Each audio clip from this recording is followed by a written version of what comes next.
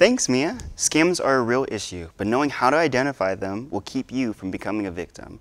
If you're looking for employment, be cautious when applying and accepting offers. Don't assume a job listing is genuine because you saw it on a legitimate job website. If you suspect something is a scam, report it to the site. Be careful of listings that claim no experience or skills are required, or if you are asked to pay upfront for materials or training.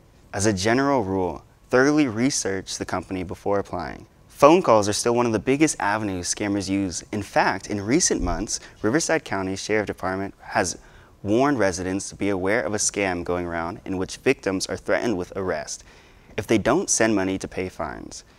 Be assured that Sheriff's Department would never call asking for payment in exchange for deleting a warrant or preventing an arrest.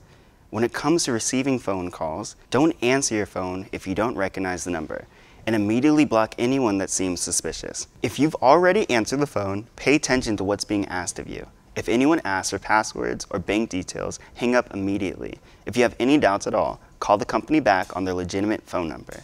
And of course, emails and text messages are another way scammers bait their victim.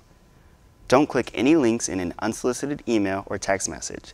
Look up the company's phone number on your own and call the company to ask if they made the request. Thoroughly examine email or web addresses. Often scammers use slight spelling differences to trick your eye and gain your trust. Be careful what you download. Never open an email attachment from someone you don't know.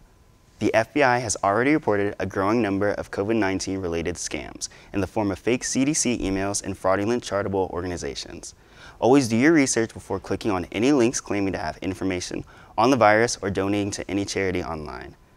Hopefully these tips will help you become more alert and take necessary precautions to ensure you don't end up a victim of fraud. Back to you, Mia.